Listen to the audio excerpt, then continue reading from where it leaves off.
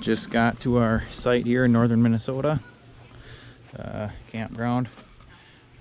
Was able to get it level side to side. That's step one here.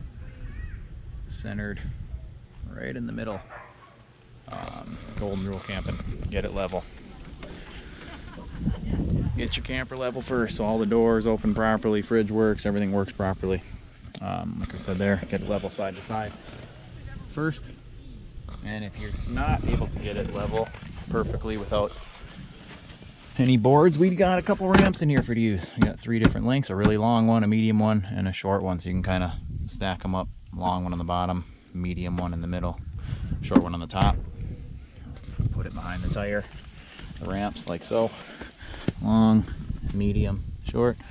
Roll up your tire whichever side needs to go up, and then keep checking that level until you get it level side to side while it's still hooked up to your vehicle.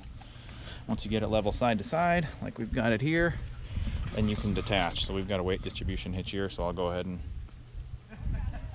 get the weight distribution hitch released.